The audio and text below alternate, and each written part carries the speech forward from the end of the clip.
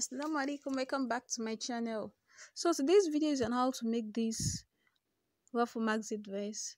And if you're just viewing my channel for the first time, welcome to my channel. My name is Balkis and I make DIY videos on maxi dresses, hijabs, abayas and hijabs. So if that's the kind of content you're looking for, then do well to subscribe to my channel and don't forget to tap the notification bell to be notified when I post a new video. So for this tutorial, I'm going to be working with a jersey fabric and I'm using 3 yards or 3-meter fabric. And then I have my chalk, taperule, scissors, and then my straight rule. Then the measurements we need for this tutorial is a back measurement, a bust measurement, waist, sleeve length, round sleeve, gown length, and hips measurements. So I'm going to be working with my measurement in this tutorial. So for my measurement now, my back is 15 inches or 38 centimeter. Then my bust is 34 inches or 86 centimeter. Then for my waist is 26 centimeter, 26 inches or 66 centimeter. Then my hips is 36 inches or 91 centimeter. And then for my sleeve length, it is 22 inches or 56 centimeter. Then my gown length is 55 inches or 140 centimeter. So the first thing I'm going to do is to take my highest body circumference, which is my hips, and that's 36. So I'm just going to add 20 inches to it. And that will give me 56 inches or 141 centimeter. So what I'm just going to do now is to cut out 56 inches or 141 centimeter for my fabric. And then I'm going to fold it into 4. So I cut that out and I folded it into 4.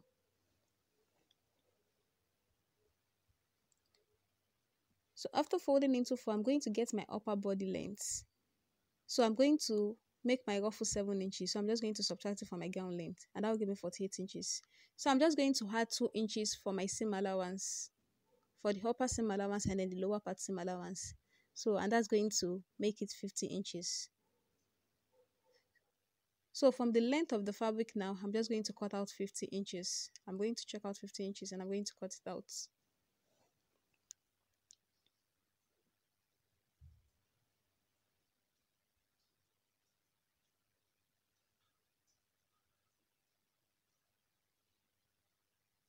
So I check it out already, after which I'm just going to cut it out.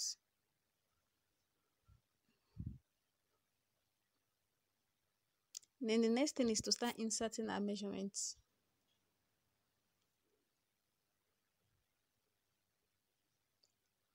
So to do that now, the first thing I'm going to do is to come down my armhole point, which is 8 inches. So I'll just come down by 8 inches. And I'm going to mark that around. And then for my waistline, I will come down by 15 inches.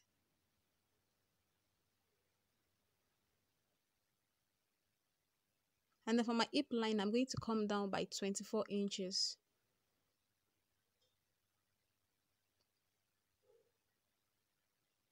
After which I'm going to connect the dots. So after connecting the dots, I'll insert my shoulder measurements. My shoulder is 15 divided by 2, so that's 7.5. Then I'll come to the armhole point also and insert 7.5 there. After which I'm going to connect it to form a straight line. And then I'm going to form my armhole curve.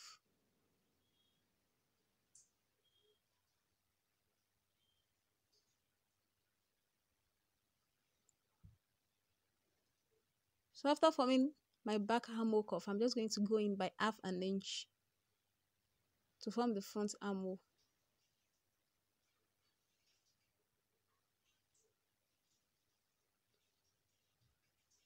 So that's for the front armhole.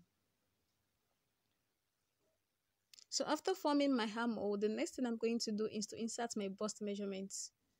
So my bust is 34 centimeter or 86 centimeter, 34 inches or 86 centimeter.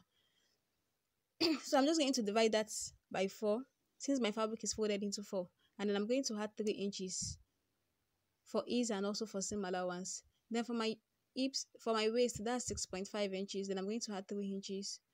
So that's 9.5. Then for my hip, that's 36 divided by 4, so that's 9 inches plus 3 inches is and seam allowance. Because I want my gown to be free, I don't want it to be fitted on my body. So I'm just going to connect the points.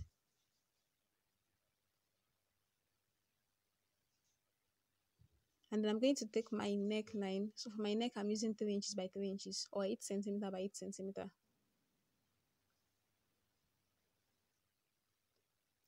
After which, I'm going to take the shoulder slope. I'm just going to come down there by 1 inch. And I'm going to connect it to the neckline.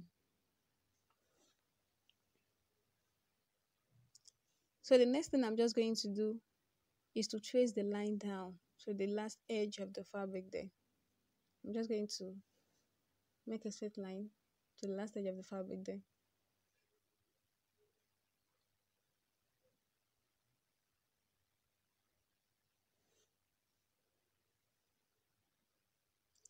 So after which, I'm just going to cut it out.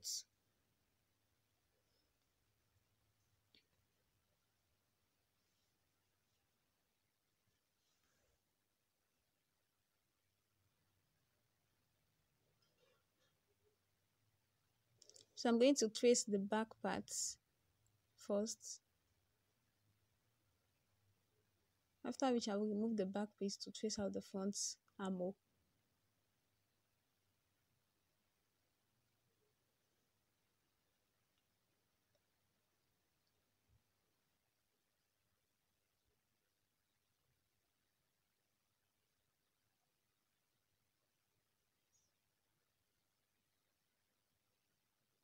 So after tracing it out, we'll have something like this. So I'll just remove the back piece in order to be able to trace out the front armhole.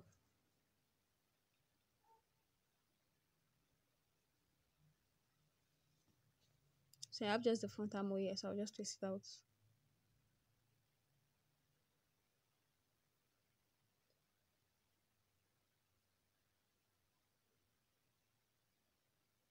So after cutting my normal piece, for my remaining fabric, I just cut out 60 inches by 8 inches. That is 152 centimeter by 20 centimeter.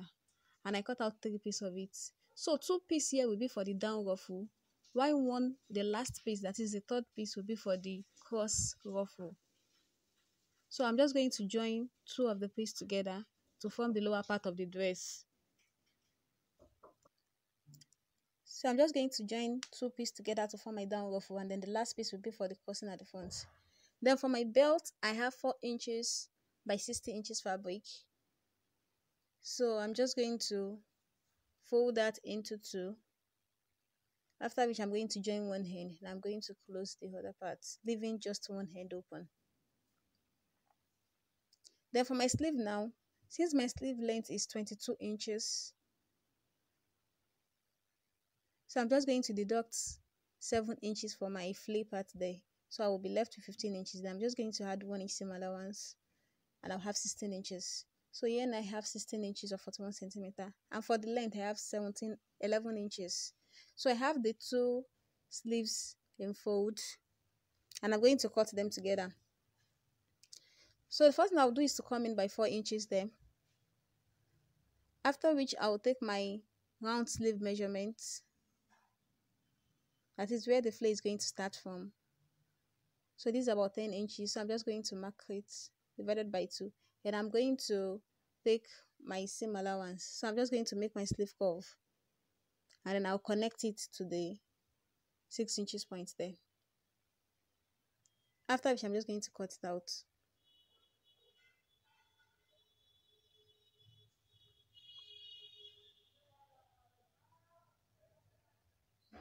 And then I'm going to notch the midpoint. Then from the remaining fabric, I have 30 inches by 30 inches. So I'm just going to fold it into 2. After which, I'm going to fold it into 4.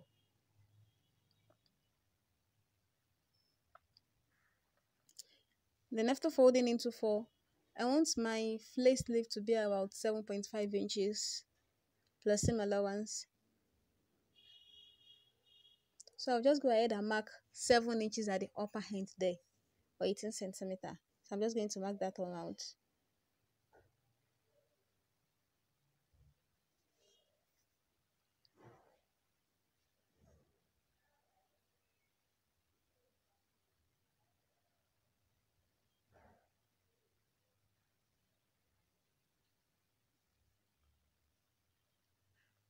And then I'm going to take my sleeve length measurement, which is 7.5 inches or 19 centimeter.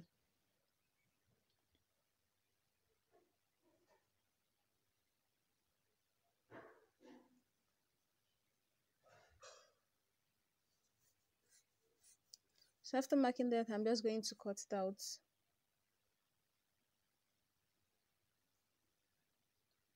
So the reason why I use 7 inches is because I want my round sleeve to be more than my normal round sleeve so that I'll be able to plait it. So I have that already. So I'm just going to cut it out.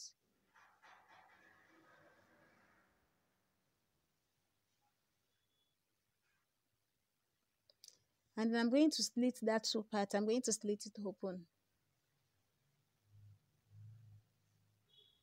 I'm going to open it up.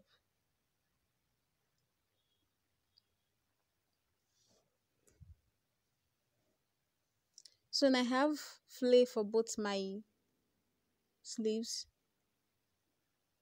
So I'm just going to gather it up to the sleeve parts. And that's for the second sleeve.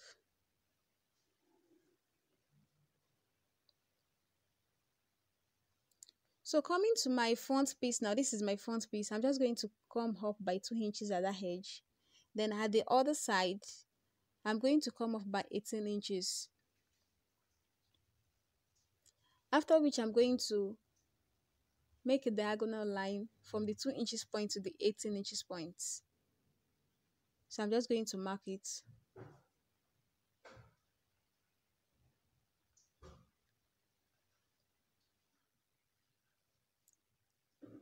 So after marking, I'm just going to take my tape to take the measurement there. So this is about 30 inches.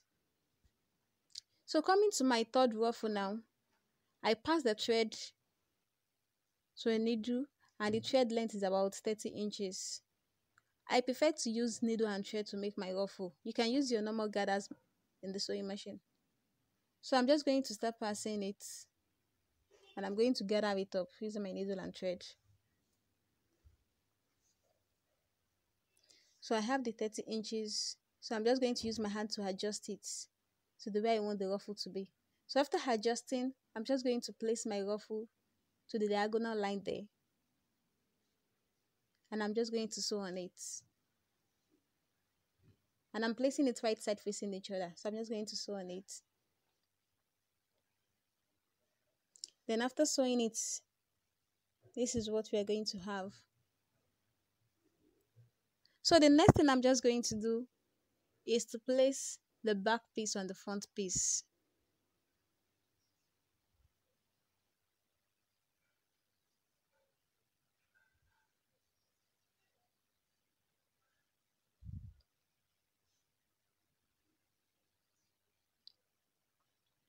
So I'm just going to join the shoulder, then I'm going to join the sides.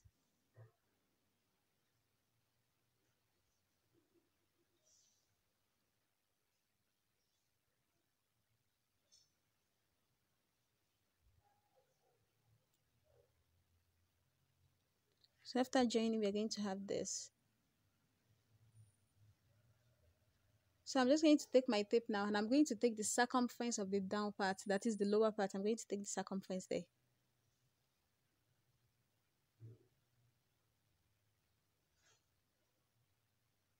So mine is around 26 inches. So since the fabric is in fold, the gown is in fold. So that should be about 52 inches. So I passed the thread of 52 inches. So I'm just going to use it to gather up the ruffle. And I joined the two ruffle together already. So I'm just going to start gathering it. Using my needle and thread. You can use any means of gathering fabric that you know. But I prefer this.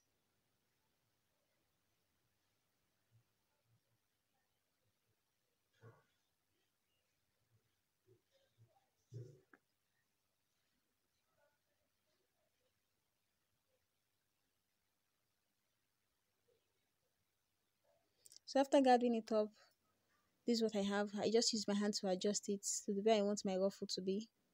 And that's my needle end. So what I'm going to do to this ruffle now is to attach it to the down part of the fabric.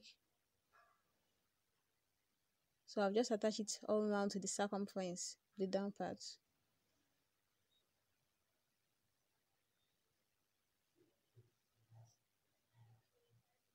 So after attaching it, our gown should look like this. So the next thing now is to go to our sleeve.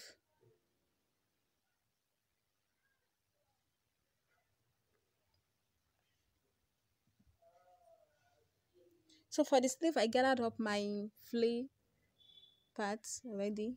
So I'll just attach it to my sleeve. And I'm going to stitch that part, and I'll do the same to the second sleeve also. So after stitching that, that's what we're going to have. So the next is just to close up my sleeve.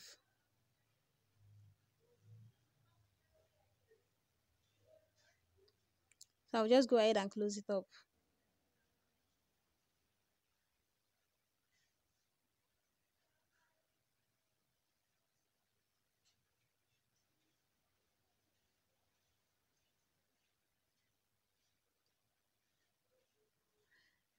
Then I'm going to attach my sleeve to my gown piece.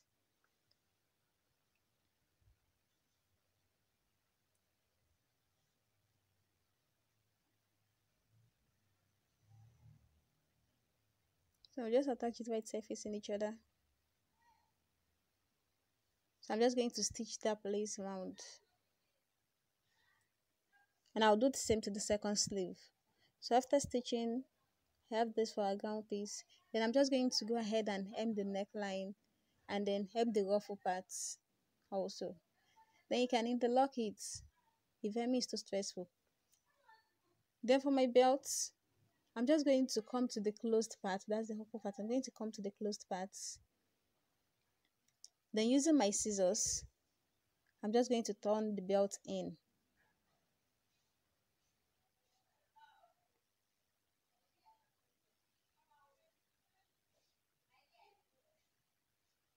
So I'm just going to pull it out.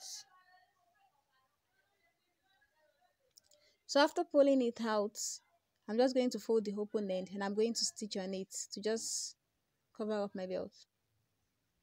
So I did that already and I hemmed the neckline. So this is the finished look of our dress.